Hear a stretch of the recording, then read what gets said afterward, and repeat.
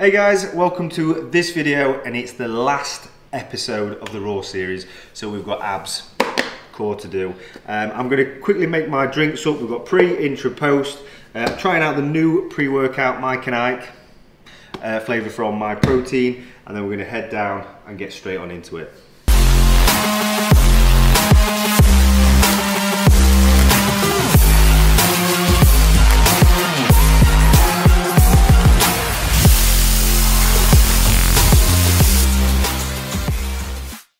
Right guys, so we're down here at Warehouse Gym. So this gym is going to be a third home to me when I'm doing the Olympia this year. It's quite close to where I live, and it's got some amazing equipment here. So I'm looking forward to training down here. We've got abs obviously today, so we're going to get straight on into the workout, and the first exercise is a straight leg raise. Leg raise.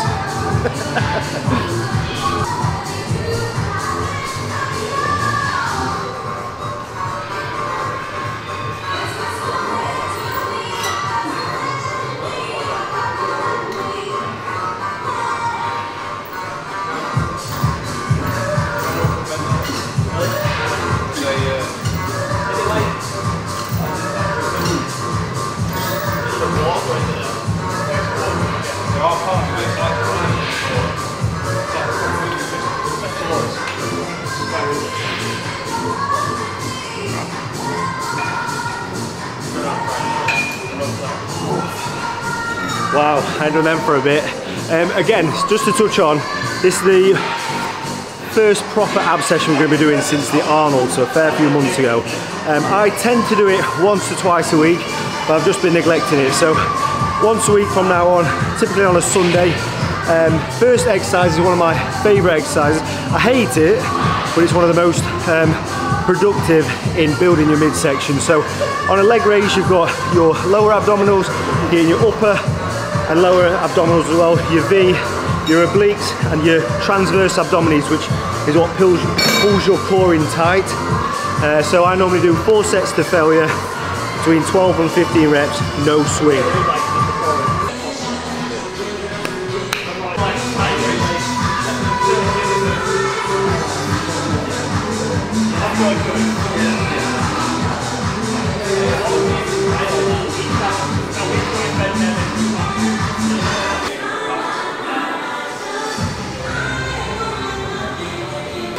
So a few tips to take away from this. Don't just think you're going to come straight in and start doing leg raises off the bat. It can be quite difficult if you've never done them before, and you have to progress up in strength. So what I would typically say is, if you're training with a training partner, make sure they've got their back to you so that you can rest your lower back against theirs. That way it prevents the swing until you build your own core strength up. It just gives you that resistance a little bit. Secondly, tuck your knees into a knee crunch rather than straight leg. That way the centre of gravity is closer to your body, so it's a bit lighter, shall we say. When the leg's straighter, it's a lot harder. So these are just little tips to make them easier, or to progress in weight by doing it the opposite way around. So the second exercise is a weighted abdominal crunch. This is something what's going to build that thickness within your upper and lower abdominals. So people say to me, how did you get that thick, blocky looking midsection? I put it down to heavy weight. So I used to do these quite heavy, 6 to 8 reps. You know, like you would any other muscle part. If you're trying to make them grow, you basically break the muscle fibers down and then give them long rest periods. So I'd hit them hard, 6 to 8 reps, and then I'd be resting them for 3 or 4 days before I hit them again. Once they were fully recovered, we go again. That's how I built it. So we're going to do 4 working sets. I tend to work in blocks of 4. So 4 working sets, around the 12 to 15 mark. I don't go as heavy now because I've got the thick blocky abs. So for me now, it's just about maintaining, shredding up as best I can.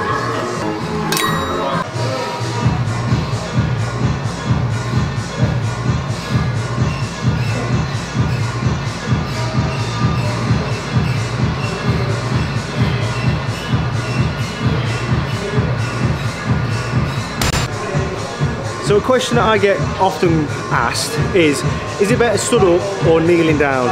And the answer is there's no better way. Whichever one you feel the most, hit that. So on certain cables, I feel better stood. This cable I feel better seated. It's free flowing, and I don't know, it just feels better as a crunch. So just go with what you feel is best.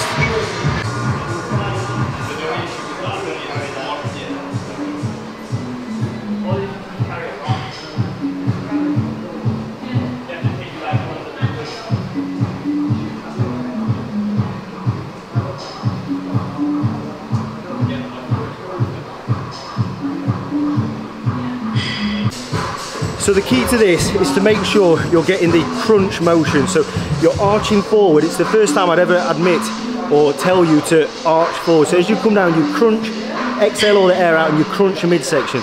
It's very easy to shorten the movement by bending the knee, straightening the back, and you're basically bending down rather than getting that crunchy motion. So don't go too heavy with the weight to start with, and get that nice crunchy motion before you start loading the weight on. Brilliant.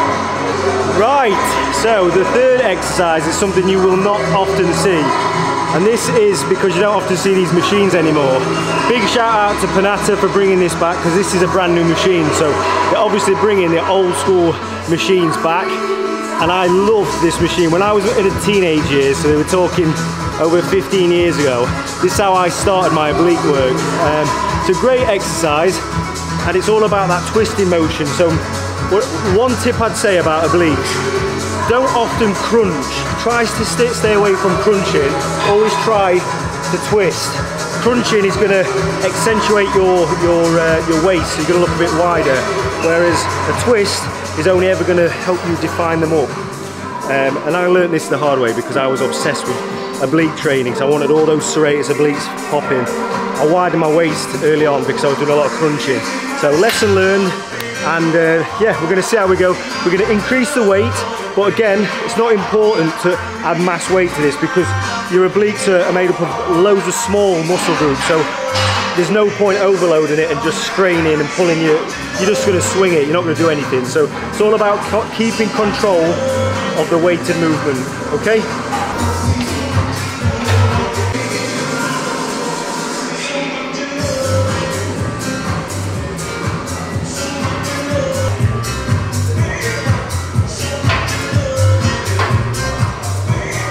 So the key to this as well is make sure you get your breathing right with the movement. So when you get to the final part, the fully extended part, you've got to make sure you're fully exhaled with all your air, so there's nothing in your stomach.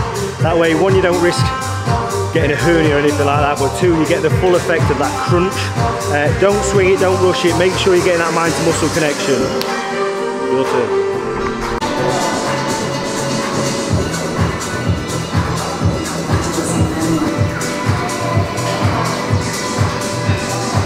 So we're moving on to the fourth exercise, which is a normal sit-up. Nice and easy. This is something that often gets missed because they start doing all these fancy exercises, but you don't need to. Go back to basics, nice easy crunch, you're laughing. So I tend to try and do 4 sets of 25, so 100 in total, with about 60 to 90 second rest. Again, sets of 4, just keep it in that 4 range.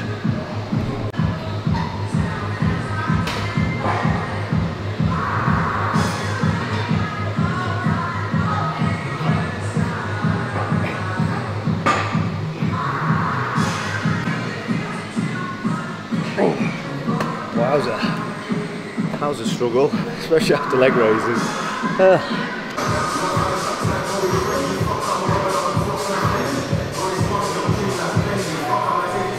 So we've done the heavyweight resistance machines, now we're going on to a bit of calisthenics, so a bit of own body weight training. So we're coming on to TRX, I'm just going to do some knee crunches.